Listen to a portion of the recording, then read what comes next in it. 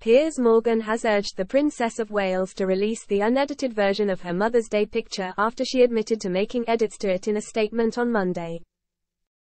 To mark the special day on Sunday, Kate and William released a snap of her looking every inch the doting mum alongside their sons Prince George and Louis and daughter Princess Charlotte.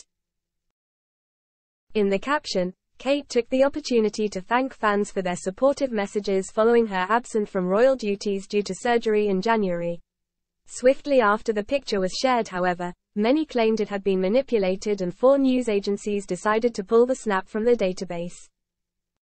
The Princess of Wales has since admitted to making edits to the picture and has apologised for any confusion. Following her statement, Piers, 58, took to his X page to share his latest thoughts on the royals, in view of his 8 million followers. He wrote, "The palace should release the unedited photo of Kate the kids ASAP. If it's just a small bit of harmless retouching gone wrong, nobody will care.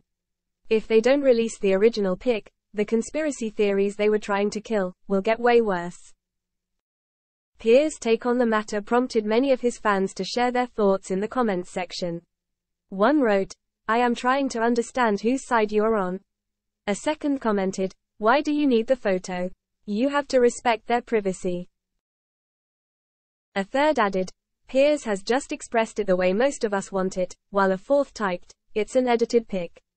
I don't get the big deal. Most photos are edited. Leave them be." Addressing the speculation on Monday, Kate released a statement on social media admitting she did make some edits to the picture.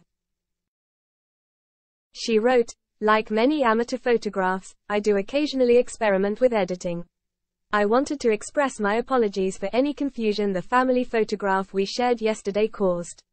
I hope everyone celebrating had a very happy Mother's Day. See."